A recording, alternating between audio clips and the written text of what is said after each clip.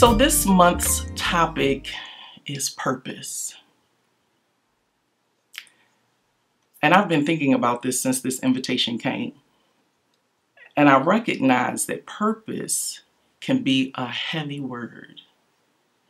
If you know what your purpose is, then you feel confident.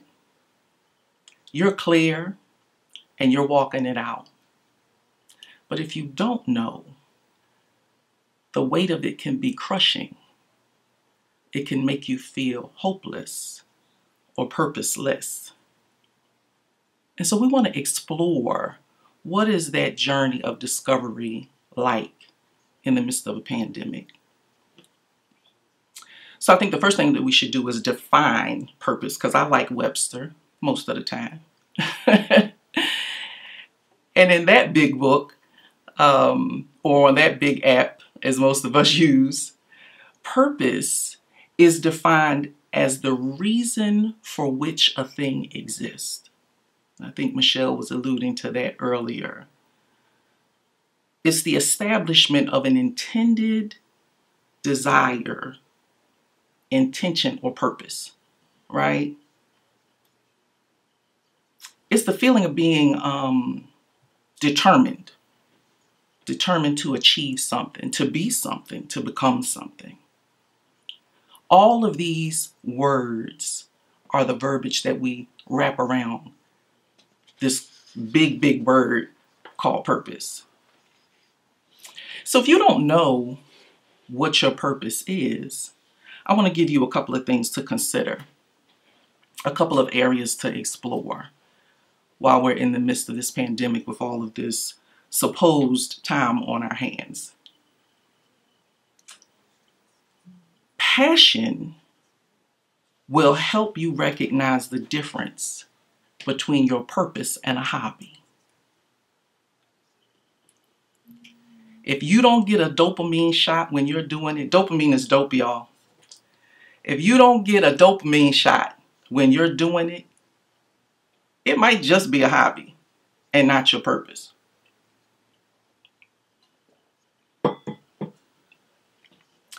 The other thing I want you to think about is, and this is if you don't know what your purpose is, that real purpose doesn't require praise. It doesn't require the accolades and the applause of other people. It's that thing that you feel so good when you're doing it that you would do it for free. You would do it naked. You would do it if nobody was looking. That's purpose.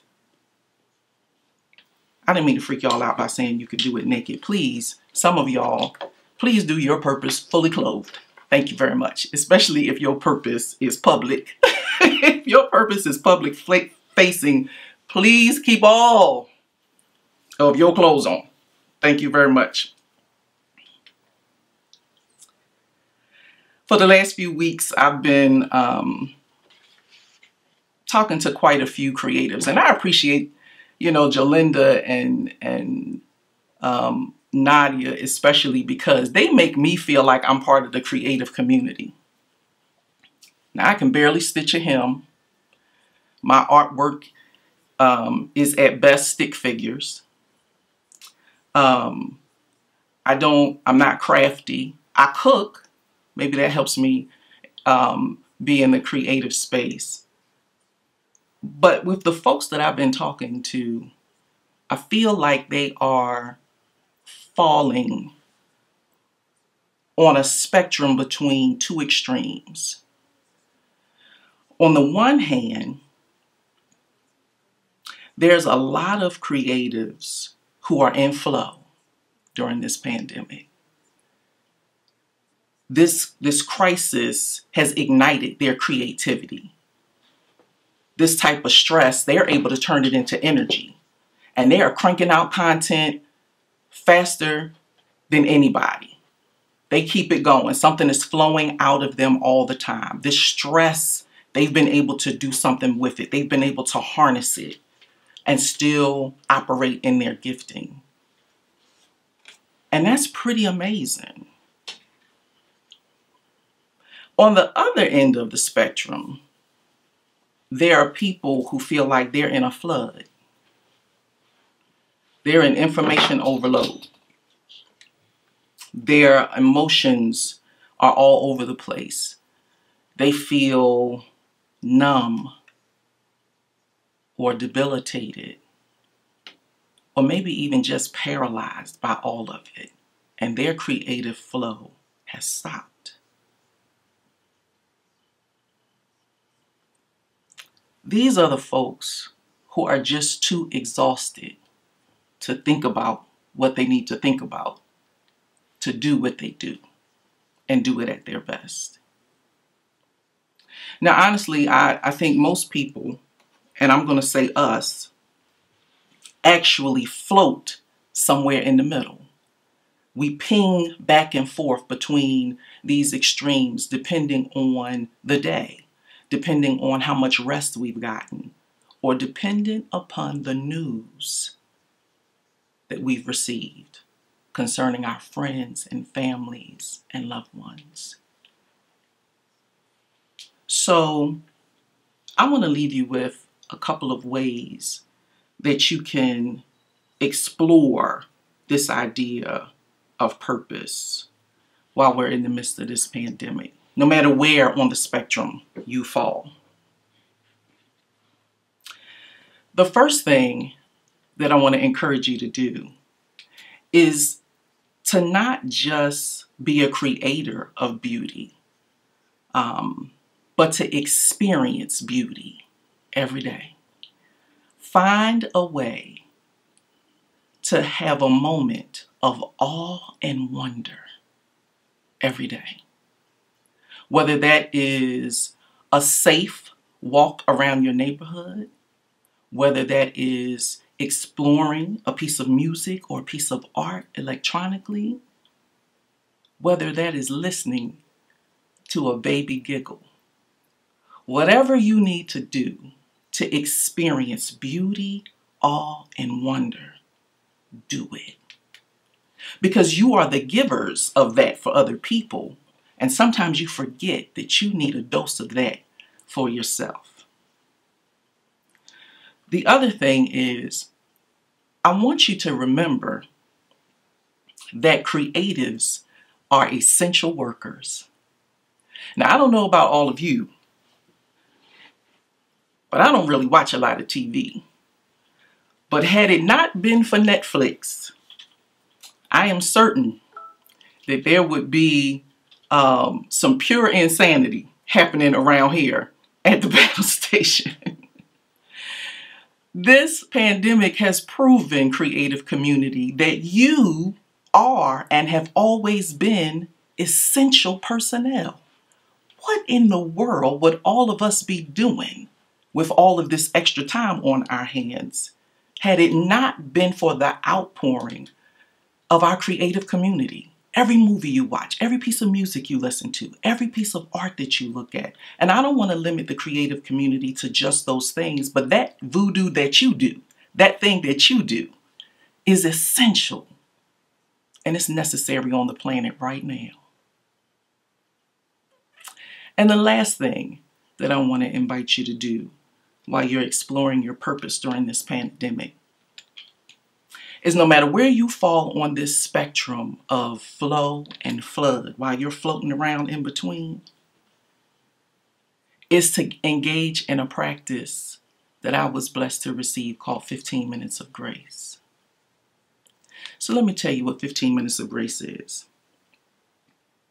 This too is an invitation for you to create sacred space in your day where you're not judged, condemned, or compared to anybody else.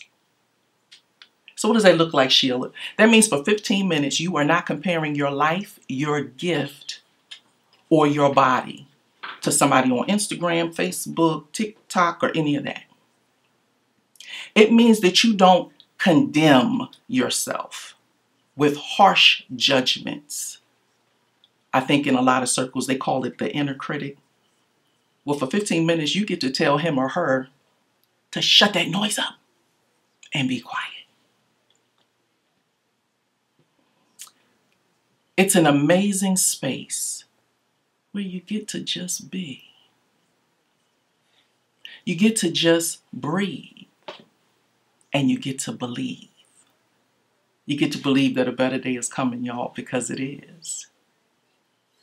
You get to untangle yourself from all the cares and all the concerns and all the pain and all the grief. Because in this season especially, we recognize that grief isn't just about death, but it's about loss. And for some of us, the loss of the life we had before is overwhelming. So usually when I do an event or I'm speaking somewhere, I offer a challenge. And the challenge is for you to participate in 15 minutes of grace for 7 days. Just for 7 days. What's funny is people usually say to me, wait a minute, Sheila. You want me to be alone with myself, by myself, unsupervised for 15 minutes?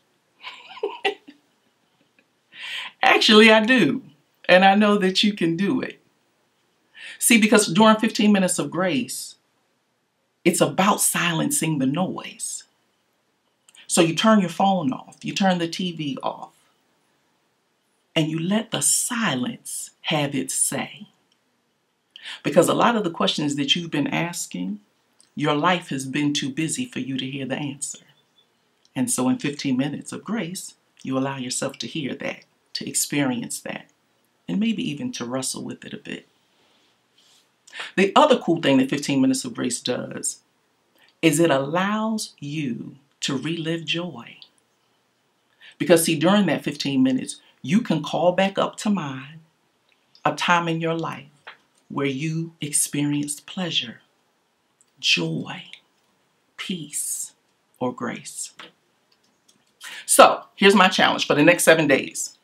For the next 7 days, I want you to take your phone. I want you to set the timer for 15 minutes, and then I want you to turn your phone face down so that you don't get distracted by alerts. If it buzzes, beeps, or vibrates, careful, family, because I know some people have things that vibrate, but you know, if it buzzes, beeps, or vibrates, you got to turn it face down and you got to put it away for 15 minutes.